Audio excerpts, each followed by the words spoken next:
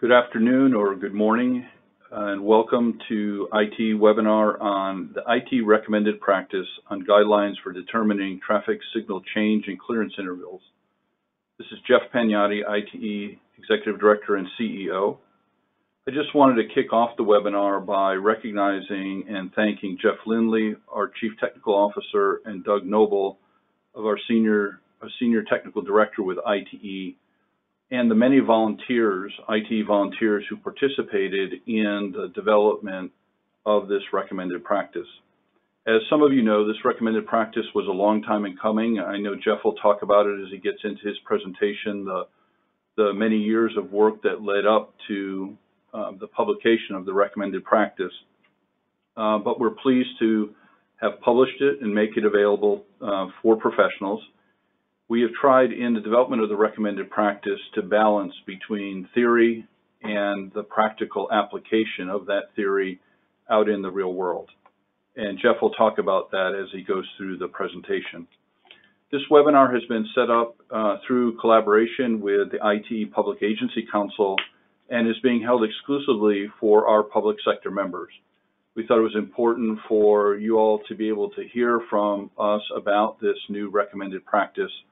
And so we've set up this webinar, and we're pleased that we have more than 250 attendees right now, and I think something over 300 that we expect to hit at the peak of this webinar. We encourage your questions. If you have questions, please use the chat box and choose the option to send questions to staff. That will allow us to queue them up appropriately and get to as many questions as we can during the webinar. I know one of the early questions was asking about availability of the presentation. I want to let you know that this session will be recorded and will be available for download to listen to.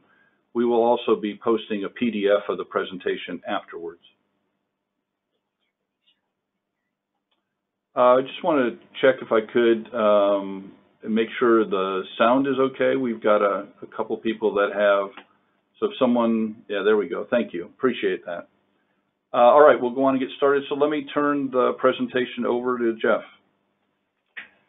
Okay, thanks, Jeff. Colleen, if you could go to the next slide. What we're going to try and do over the next 20 minutes or so is to give you a little bit of background and history on the development of the recommended practice, talk a little bit about purpose and intended use. We'll talk a little bit about the scope, spend a good chunk of time on the recommendations that are either a significant departure from current practice or a significant confirmation of current practice. We'll talk about some additional research that's needed and about the resources that are currently available on the website to help you. And that should take up about half the hour that we have, so we'll have about half the time for questions and comments if you have any.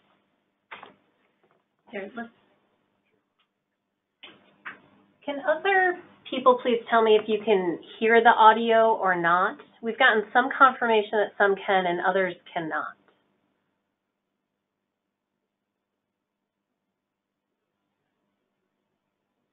Okay. I think we're good. Okay, I think we're good. Sorry about that. Comment. We know there's a lot of you online. Appreciate all the folks. Wow. No audio through the computer, but I can hear it on the phone. Okay. Okay. Okay, it could be your local mute is on or some other things are going on. So, okay, there we go. We can hear it via computer. All right, we're going to keep going. Okay. Okay. Next slide, Colin. So just a little bit about the background and history. We've been asked through this process whether we're replacing an existing ITE recommended practice on this subject, and there is no current ITE recommended practice in this area. We have tried over the last 30 plus years to develop a recommended practice, but we've never been able to reach a consensus. The current effort is about 12 years old. It began in 2007, started with a survey of current practice that was conducted in 2009. We took a little bit of a detour and hiatus while an NCHRP study was completed in 2012. And for the last 4 years or so, we've been trying to finalize the recommended practice and resolve a lot of comments that we received as part of the process. The very last step of that was to use an appeals panel back late last summer to resolve 8 remaining issues that were unable to be resolved through the comment resolution process. So the final recommended practice was approved by the board in January, and it's been available since Friday. It was just announced yesterday, but it's been on the website since Friday. So just a few words about the purpose and intended use. The recommended practice, should be obvious, is intended to assist practitioners in developing reasonable times for yellow change and red clearance intervals for traffic signals. However, those calculations or recommendations that come from the formula that we'll talk about, need to be grounded and supplemented by engineering judgment to make sure there's an appropriate balance between the theory and the practical application of that theory. The other thing I'll mention, which is another question that comes up quite a bit, more outside ITE than inside ITE, but ITE recommended practices are voluntary standards which agencies adopt at their discretion. So it's not a mandatory standard, it's a voluntary standard. So the scope of the recommendations, and let me tell you a little bit about, if you haven't looked at the recommended practice, how it's put together. There is the largest portions of the recommended practice. Chapter 2 contains a description of current practice and optional methods for calculating and considering various aspects of the process of calculating change in clearance intervals. And then it concludes with a recommendation in each one of those sections. Those recommendations are then summarized in Chapter 3, which is some might view as the recommended practice itself. But there's a lot more information in there to support those recommendations, results of the survey, various research that's been done over the years, and as we'll get to later, some additional research that still needs to be undertaken. The scope of the recommendations follows. The left side of this slide is mostly elements of the formulas. So the calculation method is talked about quite a bit, how it applies to through and turning movements, and then what the various variables are in the equations. The material on the right side of the slide are largely other related issues, minimum and maximum intervals, rounding, and so on, that are related to but not part of the formulation of the recommendations. So we'll spend the next little bit talking about the items on this slide. We're going to talk some about the extended kinematic equation as the basis for calculations for change intervals. We're going to talk about application of the extended kinematic equation to left turn movements and right turn movements. We're going to talk about the importance of speed data and assumptions about speed data. And then we're going to talk a little bit about intersection width enforcement and again about use of engineering judgment. So what you see on the screen here is the traditional kinematic equation for calculating yellow change and red clearance intervals. And that is the basis. It's used by about half of the jurisdictions that responded to our survey. So it's in pretty wide but not universal use for calculating change in clearance intervals. And it's typically used for all movements. It's typically used to calculate change in clearance intervals for through movements as well as turning movements. And as you can see, the yellow change interval is a combination of perception and reaction time. That's the T variable. And then a combination of approach speed, deceleration, comfortable deceleration and grade at the intersection. And then the red clearance interval also uses approach speed, but the width of the intersection, an assumed length of the vehicle, and a startup time delay term as well. The red clearance calculation for the traditional kinematic equation and the extended kinematic equation that we'll see on the next slide are identical. I'm not going to spend a lot of time on those. We'll talk a little bit about at least one of the terms later on, but I'm going to spend more time talking about the difference between the traditional kinematic equation and the extended formulation for calculating change intervals. So if you go to the next slide, Colleen, the extended kinematic equation is an equation that was developed, and it's designed to take into account the slowing that occurs during turning movements as vehicles approach an intersection. And so you'll see that it's a little bit more complicated formulation.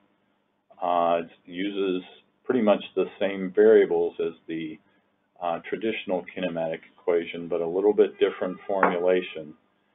And the biggest change is the addition of that term in the center of the equation. And that term and a slight reformulation of the third term in the equation are what account for the slowing that takes place during turning movements. The other thing you'll notice about this equation is that if the approach speed, V85, and the intersection entry speed, V sub E, are identical, which they would be for a turning movement, the equation reduces back to the traditional kinematic equation. So through movement. Or through movement. So for a through movement, V85 and VE are the same. That middle term zeroes out. VE in that case becomes the approach speed V85, and it's exactly the same for a through movement. For a turning movement, though, use of this equation will add additional time to account for that slowing at the intersection. And if you go to the next slide, Colleen, this will show you or demonstrate the sort of the magnitude of that change. At slower speeds, at an approach speed of 30 miles an hour, and you see the assumptions about the other terms down below the table. At an approach speed of 30 miles an hour, it's about a half a second, a little over a half a second, using the traditional kinematic equation and the extended kinematic equation to calculate a change interval. As speeds get higher, that difference in calculation between the two equations increases. So at an approach speed of 50 miles an hour, the difference is a little bit over 2 seconds. So a much more significant difference in the clearance interval that is calculated. So the recommended practice makes recommendations for both through movements and turning movements. And it essentially recommends that you use the extended kinematic equation for both.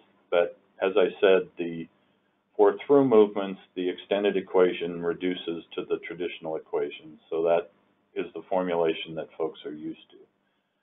When you apply it to left turn movements, again, it's going to add time to account for that slowing as vehicles prepare to turn. So the recommendation in the recommended practice is to use the extended kinematic equation to calculate change intervals for left turning movements. For protected turning movements, you simply calculate it and cap it at 7 seconds if necessary, and I'll come back to that in a second. And for permissive turning movements, the recommendation is to calculate the change interval for both the through movement and the turning movement, capping the turning movement at 7 seconds if necessary, and then select an appropriate change interval between those two values. using engineering judgment and considering a number of factors at the intersection, such as left turn volumes, approach speed, intersection geometry, and others as appropriate. One of the things I think that will get some attention in this, in our recommendation here, is the 7-second maximum. And because you plug the numbers into the extended kinematic equation, and at approach speeds higher than 50 miles an hour, it will calculate recommended change intervals that are in excess of 7 seconds. As many of you know, there has been a long-standing concern in this topic area about extended yellow change intervals and their potential adverse impact on safety. We were not able, during the development of the recommended practice, to find much research that supported that concern, but it is a long-standing concern, and it's very easy to see how that might become an issue. And so in our judgment, we felt like longer clearance intervals where warranted for turning movements were a good practice. Extending those change intervals beyond 7 seconds, because we don't know what the safety impacts of that might be, we didn't feel like it was prudent to go beyond 7 seconds, which is why we've made a recommendation that those change intervals be capped at 7 seconds. For right turning movements, the kinematic equation works for right turning movements as well as left turning movements. The issue is that right turning movements, and again, there isn't a ton of research in this area, but right turning movements are complicated, and they're different than left turning movements in that you have to turn slower typically. You have to be alert for cross traffic and for pedestrians when you turn, and in a lot of cases you're already slowing as you reach the critical distance where you would decide to stop or go at the intersection. So there's a lot of things that we don't fully understand about right turns, and because of the slower speed of the turning movement, the extended kinematic equation would calculate, in some cases, very long clearance intervals for right turns. And we decided not to make a recommendation that was separate for right turning movements. So the recommendation is to base the change interval on the change interval calculated for the decision made for a change interval for the through and left turn movements, and which we believe should safely accommodate right turning vehicles. But when we get to the research that's being recommended, we also believe there's some work to do there as well. So based on the explanation so far, you should have caught that there's a significant influence in the formulation on the assumptions that are made about speed, both approach speed and intersection entry speed. So we've recommended that actual speeds be used wherever possible. Wherever you have speed data, it's best to use real data instead of assumptions. However, recognizing that you won't have actual speed data in all cases, there are assumptions that are listed in the recommended practice and listed on the slide that can be made for through movement approach and intersection entry speed, as well as left turning movement approach and intersection entry speed. Go ahead. The topic of intersection width, in the end, we did not make any significant changes to recommended practice that are different from current practice. It was a topic that was discussed quite heavily during the process. Intersection width is typically measured from the near side stop bar to the far side intersection edge, as shown on the slide for both through movements and turning movements. However, in places where there are significant pedestrian volumes, we do make a recommendation that consideration be given to extending that intersection width to the far side of the far side crosswalk, which will add a little bit to the all red clearance time, but will make it safer for pedestrians at the intersection. Enforcement. The recommended practice itself does not cover enforcement actions either through traditional or automated means at any level of detail. We felt like it was our job to develop recommendations for how to appropriately calculate change in clearance intervals. However, we do make a statement about enforcement, particularly as it relates to automated enforcement, which is a recognition that the factors in the formula actually represent a range of behavior. Almost every factor in the formula. Perception and reaction time is assumed to be 1 second in most cases. There's actually a range. Comfortable deceleration is assumed to be 10 feet per second in most cases. It's actually a range. Approach speeds, as you know, are a distribution of speeds. That's also a range. And so enforcing red light violations with zero tolerance as soon as the signal turns red, any fraction of a second into the red, and doing enforcement on that basis is probably not a good idea. It doesn't recognize that the calculation of change intervals using variables that are actually made up of a range of behavior doesn't recognize the inexact science of calculating and implementing an appropriate change interval. We did discover along the way of having this discussion that ITE does not have a policy in the area of automated enforcement.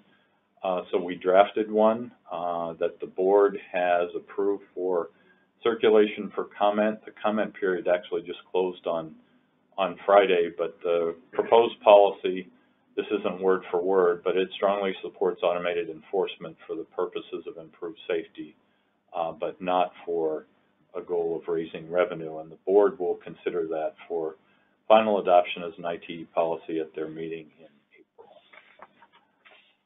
I mentioned engineering judgment. There is strong emphasis on the use of engineering judgment throughout the recommended practice. We think it's important that professionals using the recommended practices have a full understanding of the concepts and the associated assumptions and limitations. We've removed the lookup tables from the recommended practice, so folks wouldn't be tempted to just go to the lookup table and you know, pull a number out of the lookup table and call it good. We think it's important to both understand and appreciate the concepts and the limitations of the approach that's being recommended. There's also a strong theme in the recommended practice for documenting decision-making, particularly when a decision is made to depart from whatever the normal practice is in that jurisdiction. We talked about key areas for additional research. They're listed here on the slide. There's also an article in the current edition of ITE Journal that goes into a little bit more detail on these, as well as a similar listing in the recommended practice itself. And I think the article in the journal leads off by saying you would think after 90 years we know all there is to know about this topic. And we really don't. There's not a lot of documented research on safety benefits of yellow change and red clearance intervals. As I said earlier, there's very little on the impact on driver behavior and safety of longer change intervals, and by longer we define that as greater than 5 seconds. There's a lot going on at turning movements that we don't understand. How the turning movement itself affects perception reaction time, deceleration rates, and approach speeds and passage speeds through the intersection. Because speed is so important, we think there needs to be more research on data collection methods for capturing approach and intersection entry speeds. What folks will say, and I have some sympathy for, is, well, we don't have speed data because it's too hard and it's too expensive to collect. So we think that's a ripe area for research as well. And there are others that are described in more detail in the journal article and in the recommended practice. So last slide, resources. If you go to the website under technical resources, there are a number of things that we put together that to try and help you as you try to navigate the recommended practice and implement the recommendations. The recommended practice itself is available for purchase through the website. As I said, it's a 100-page plus document that not only includes the recommended practices, but a lot of background information as well. The ITE journal articles, the 3 articles on this topic, are reprinted on the website. There are a couple of papers that were used to support derivation and use of the extended kinematic equation that were submitted during the appeals process. If you want to get into the math and understand how that equation was developed and how it should be used, there's resources there for that. We've included some frequently asked questions we think you'll be asked, that will be asked about the recommended practice and how it should be used. Those are available to you, and we will update those as we get additional questions. And then, as Jeff said, we'll post this presentation on the website, and we are in the process of trying to develop a version of this presentation that can be used at ITE district section and chapter meetings that would be useful for explaining the recommended practice to our members.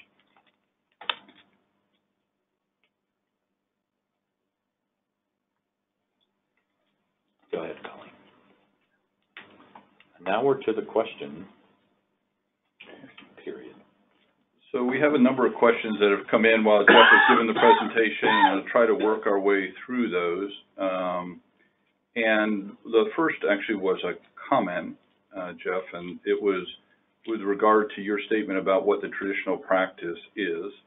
And the comment is, several would argue that what you described as the traditional kinematic equation used by practitioners wasn't exactly right, that most do not use startup delay and usually not 85th percentile speed. And that was, the survey demonstrated that as well. So I don't know if we want to comment on it. I think there are probably variations of the traditional kinematic equation that are used by practitioners in different ways is probably the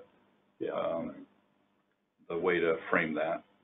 Yeah, and that was supported by Doug Noble's here as well, and that was, I believe, supported. You know, I said, you know, it's going to be like the Democratic Convention. A plurality of people use some version of the extended kinematic equation. What the survey showed was there are a lot of other methods and policies that people use as well. But I would acknowledge that there are variations in terms of what speed assumptions people make and whether or not they use the startup delay for the red clearance that I would characterize as variations of the extended kinematic equation. But you're right, there's not just one way to do it. So there are a variety of questions related to speed. There's a growing push to get away from setting speed limits based on the 85th percentile because it can foster higher speeds than appropriate for the context. Was this considered in developing the recommended practice?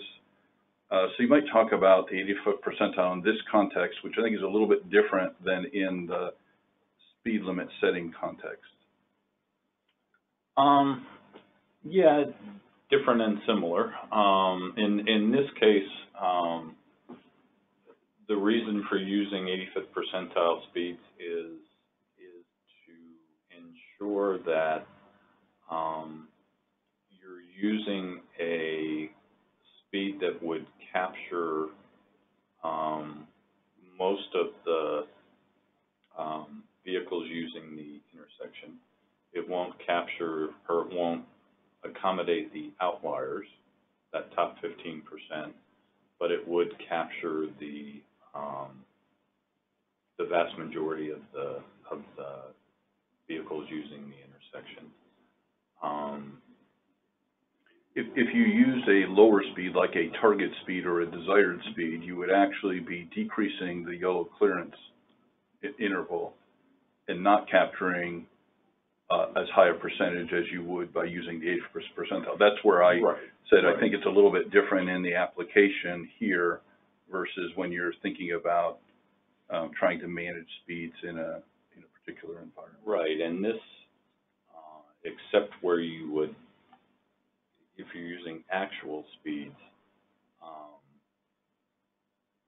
you know, there's a relation to the speed limit, but what you're actually trying to do is capture the vast majority, you know, a speed where the vast majority of vehicles would be accounted for in the calculation of the change interval, and that change interval would be implemented, you know, to account for those vehicles, whether those vehicles are at, above, or below the speed limit.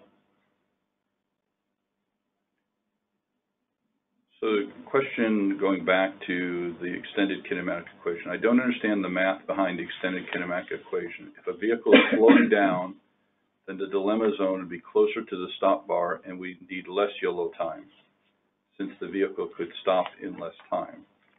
Can you please explain the theory behind giving more yellow time for vehicles that are slowing down to turn left? It's actually, let's see if I can answer that quickly, which may not be.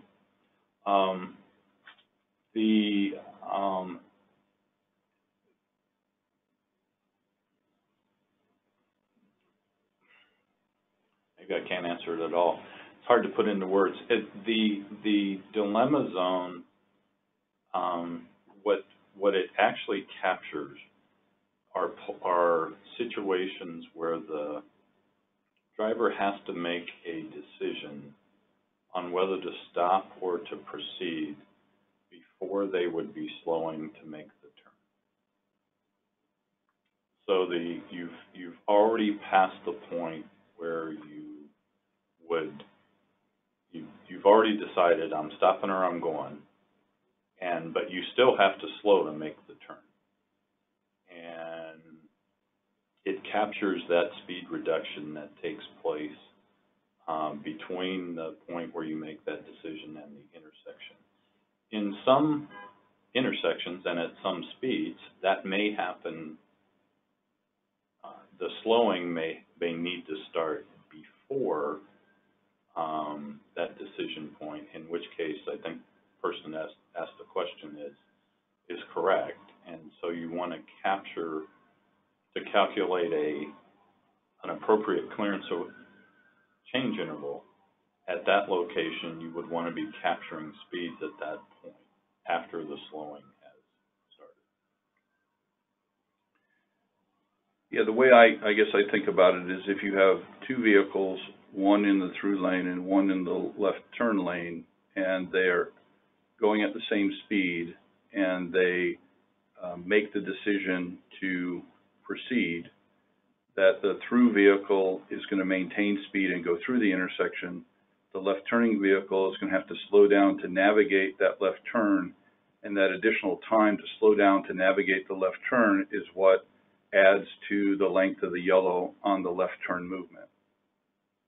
It is a little bit counterintuitive because you think you're slowing down, but actually that slowing down is what adds additional time to navigate through. We got a whole bunch of questions here. I'm trying to look through and get to as many as we can. We may have to post some frequently asked questions that in addition to this.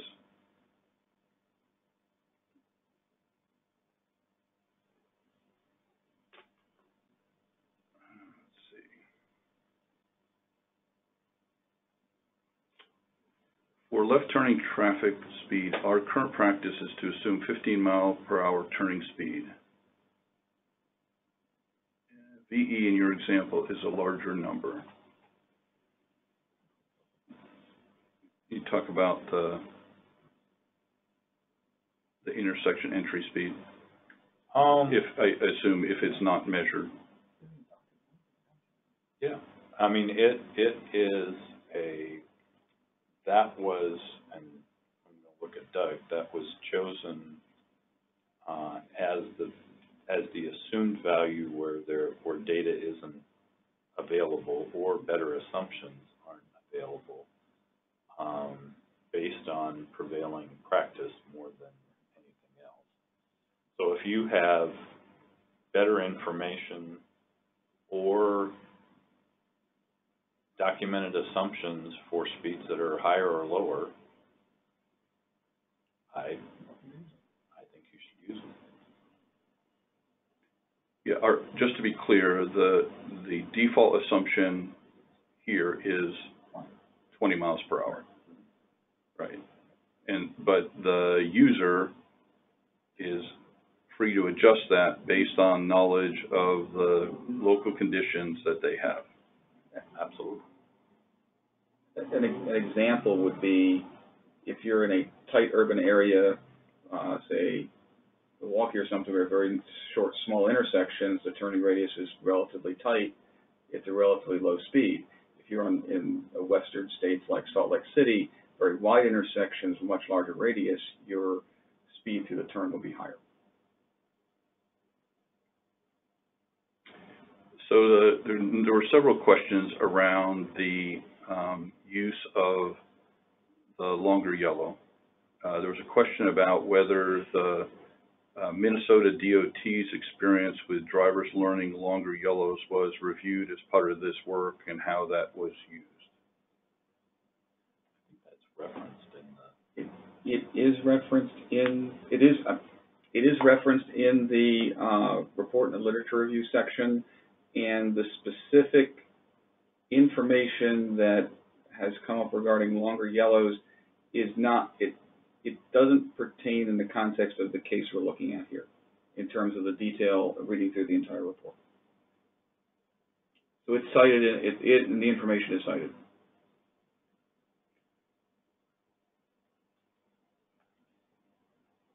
So again, part of the goal here, because there are several other questions around the question of the MUTCD, whether the MUTCD 3 to 6 second will need to change, kind of the relationship between the 6 seconds and the 7 seconds we chose. So can you maybe go back over that and as to how in the end what we learned about the basis for the 3 to 6 seconds, and in the end, how we chose the 7 seconds as a practical maximum. Sure. So we spent some time going back to see if we could find the basis for the 3 to 6 second recommendation that's in the MUTCD, and we could not find where that came from, nor could FHWA tell us where that came from. You know, and part of it is just it's 90 years of practice, and so some of the things that you know we assume to be based on research are not necessarily based on research that we can find or that we can document. When we looked at the possible clearance intervals that the extended kinematic equation could calculate, recognizing that the theory of providing additional time for the slowing that occurs during turning movements is sound in theory. You know, we believe that longer clearance intervals for higher speeds was appropriate. But again, we had to, I don't suppose we had to, we could have just let the formula calculate what it would calculate and leave it up to the professional. But once the clearance intervals get above 7 seconds, which means that the approach speeds are above 50 miles an hour, and we aren't sure of the safety impacts or the safety disbenefits of those higher clearance intervals based on the available information.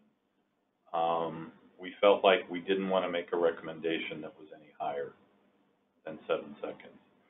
Yeah, and there's clearly concerns, I think, in the comments with that 7-second level and the impacts that even going to 7 seconds and probably 6 seconds would have in certain situations. So I want to reflect that in the discussion.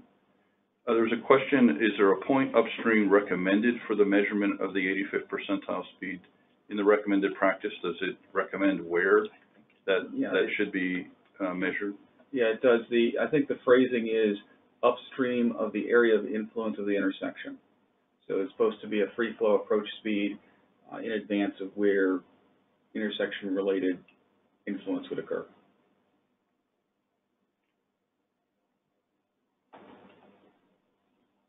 Let's see. Which movement controls the left turn or the through movement in a permitted left? That's up to you. The recommendation is that you calculate both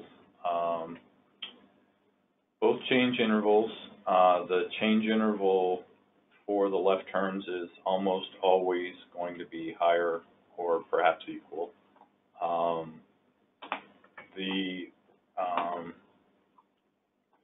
We didn't feel like we wanted to make a recommendation that in permissive movements the left turn change interval always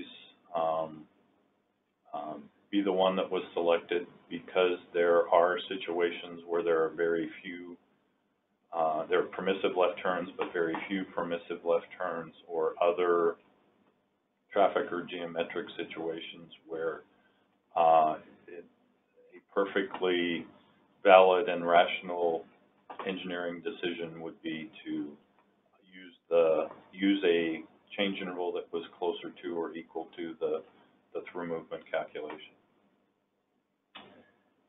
Is there any new analysis or recommendation on perception reaction time? Is there anything new used in this piece of work? No. The NCHRP report that I referenced came to the same conclusion that 1.0 seconds is a good assumption to make for that value. Again, it is a range.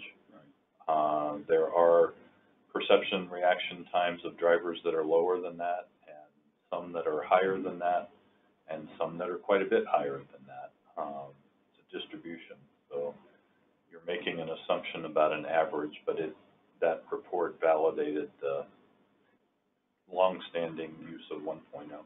And there were some additional papers by Tim Gates that are in the TRB research record as well that support that from the same project. Given that prevalent speeds can vary throughout the day and traffic conditions can change, is there a process for capturing the appropriate speed to use for the entire day? That's an excellent question. Great question. And the answer is no. So that's not something that would be included in the recommended practice? Not included. Would be an interesting research question. Or if an agency decides on a practice that they can document, we'd like to see what it is.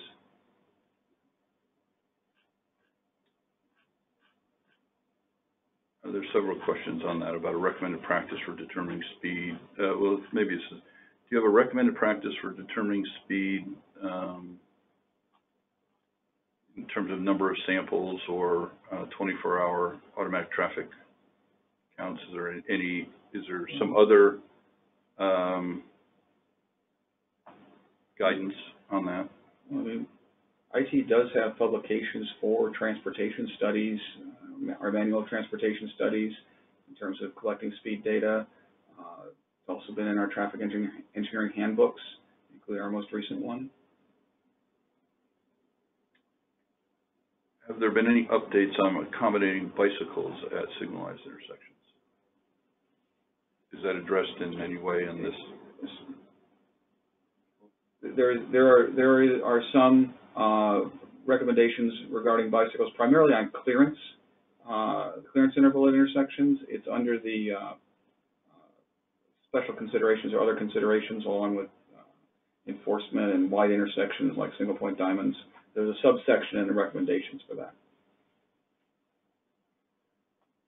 Let me go back to the bottom of questions here.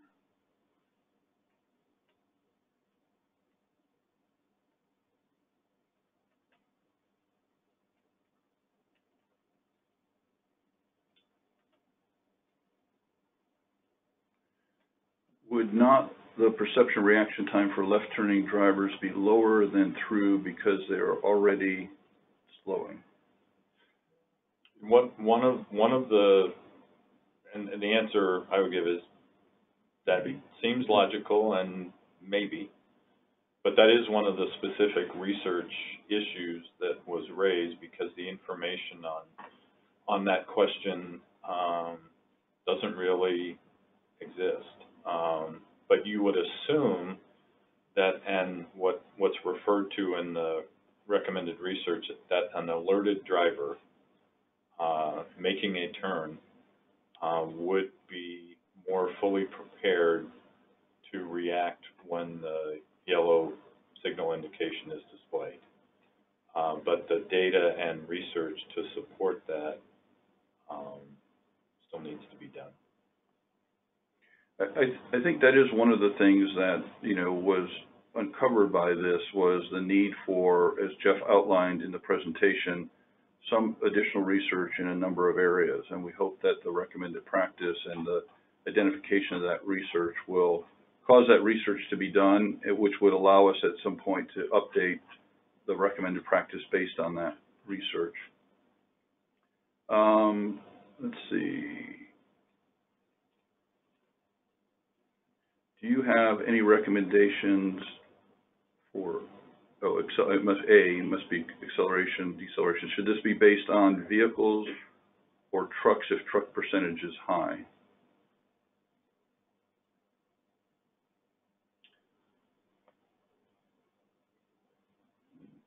Yeah, I mean, I think that I think you definitely have to look at the traffic mix.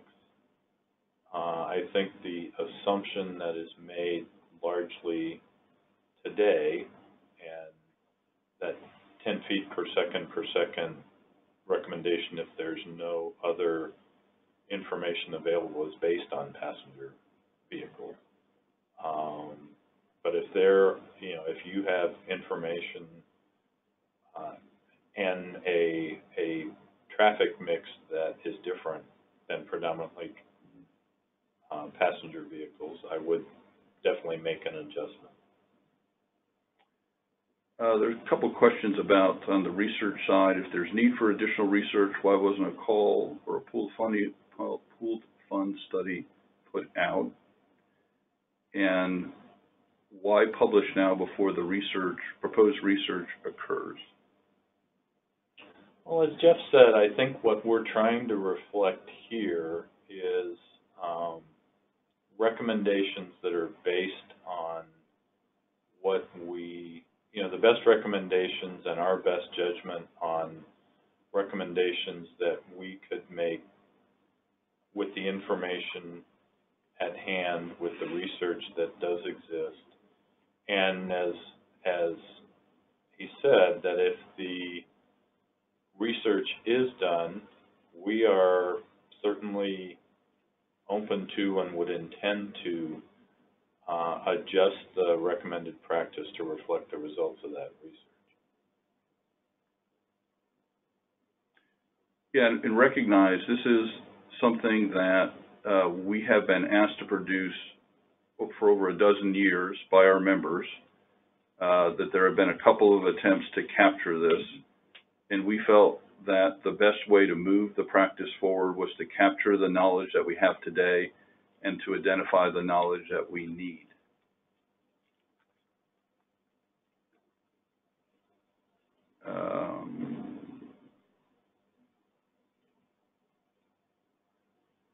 What happens once longer yellows are implemented and it's discovered that safety is negatively impacted, and how would we ever go back? Shorter yellows would be perceived as less safe regardless of data.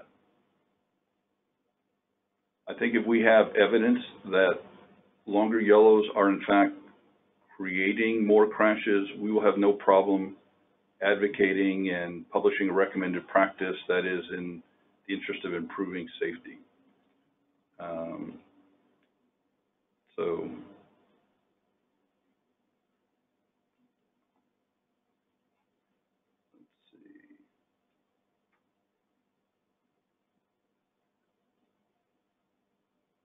back. So we had some questions regarding the PDF and the ability to share it.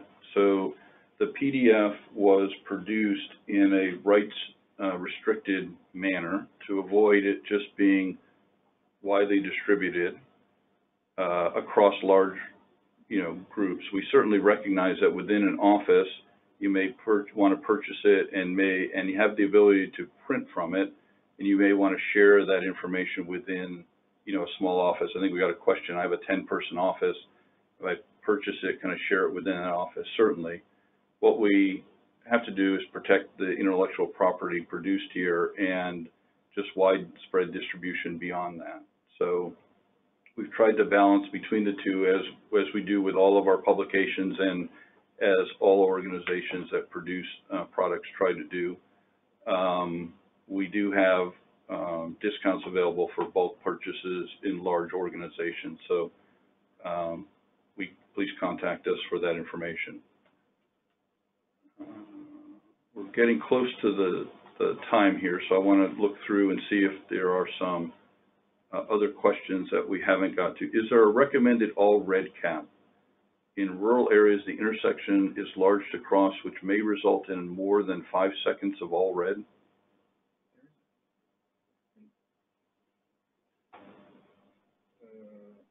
There's no maximum recommendation. You can speak up. Yeah, We're thinking of it as we go. I don't believe there's a maximum recommendation for a minimum or a maximum recommendation for the all red period. But the engineering judgment clause certainly applies.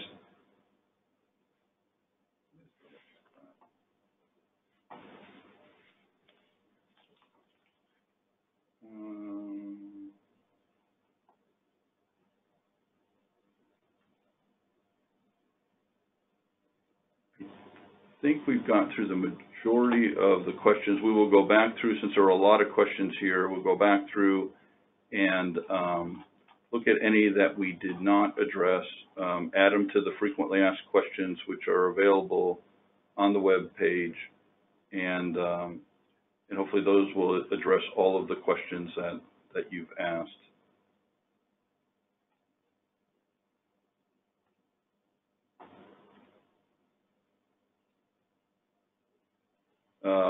Here's one. Is there a detailed explanation of the theory behind the extended kinematic equation that will or is published somewhere? Sure. So there will be there is one of the features in this month's ITE journal is a explanation of how that formula is derived and what it means. What's posted on the website are two papers that were submitted as part of the appeals process, both of which cover the derivation and use of the extended kinematic equation that are more detailed than the ITE journal article.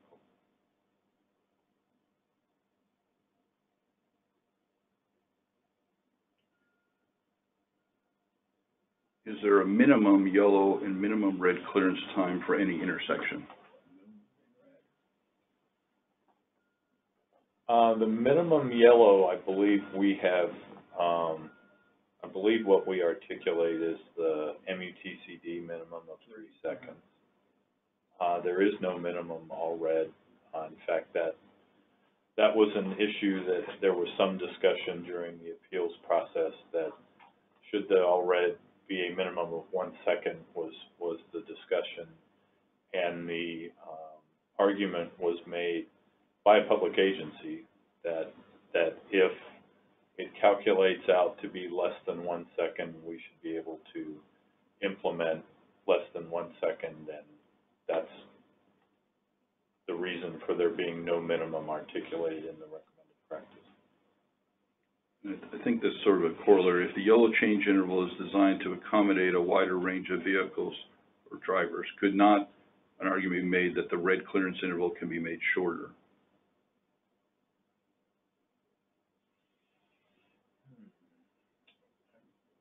Depends on the intersection. No, it's there's